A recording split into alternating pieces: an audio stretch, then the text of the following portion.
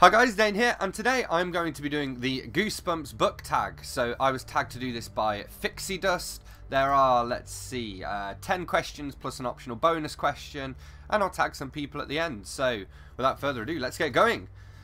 Question 1. Welcome to Dead House. Tell us your favourite and least favourite horror tropes. So for me, I think my favourites are like almost like isolation horror, so when people are in the middle of nowhere and they've got no contact with the outside world and something bad is happening. I always enjoy that, even in like forests and stuff. And my least favourite horror tropes would probably be, that's a good question, I don't know about my just like needless gore for the sake of gore, I guess. It's hard to do it well, especially in books, but sometimes like gore with a purpose can work well. So question number 2, stay out of the basement. Is there a place or area that you find creepy to be in? And the thing that sprung to mind for this was the crawl space under my dad's house in Spain, because basically I went out there in October and I had to keep on going into this crawl space under the house and fill up these sacks with rubble.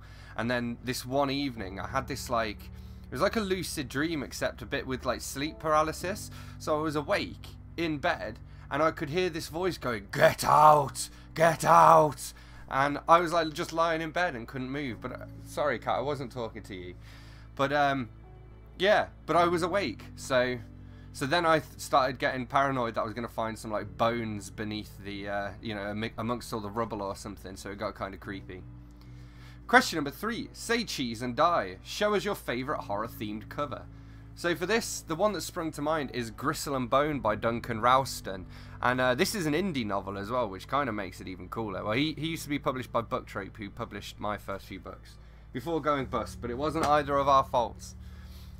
Question number 4, Night of the Living Dummy. If you could bring to life any fictional character, who would it be? What was the little girl's name in Firestarter by Stephen King? I can't remember.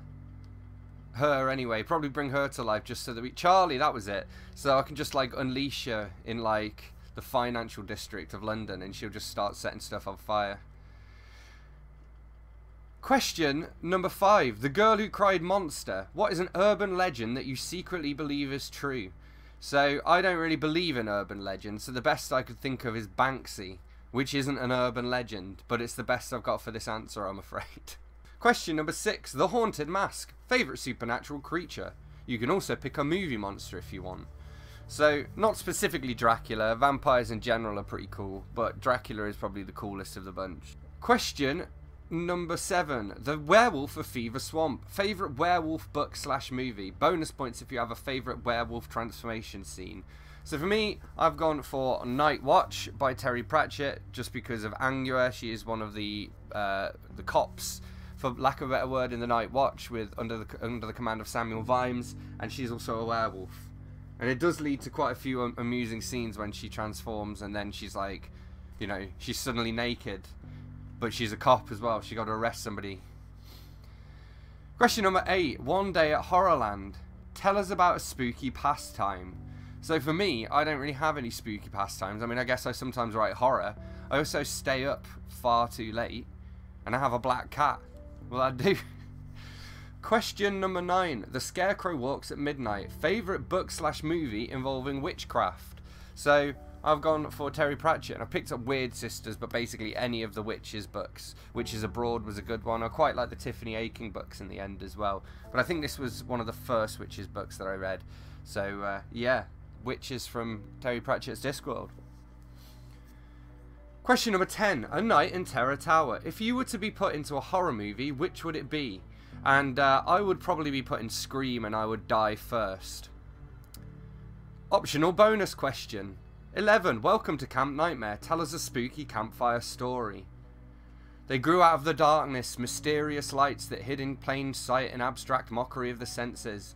In the living room of a dingy flat in Hammersmith, tall and proud and shimmering like a mirage they stood.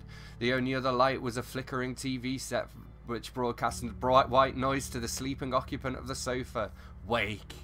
Their shared voice echoed around the room. Alright, that wasn't too bad. I did that from memory. That's the chapter 1, or the prologue. I can't remember what the title was. For No Rest for the Wicked by Dane Cobain. Go and buy all my books. Yay. Alright, anyway, on that note, it's time to tag some people. So I am going to tag Todd the Librarian. I'm going to tag Graham Quigley. I'm going to tag Mindy's Book Journey. Minxlaura123 because I bet she liked Goosebumps. In fact, I'll also tag Kit Kats Can Read. Bull Butt Geek as well. And yeah, that'll do. So on that note, thanks as always for watching. Don't forget to hit the like button if you've enjoyed this video. Let me know in the comments if you've read any of these books and if so, what you thought of them. Hit subscribe for more videos and I will see you soon for another one. Thanks a lot. Bye-bye.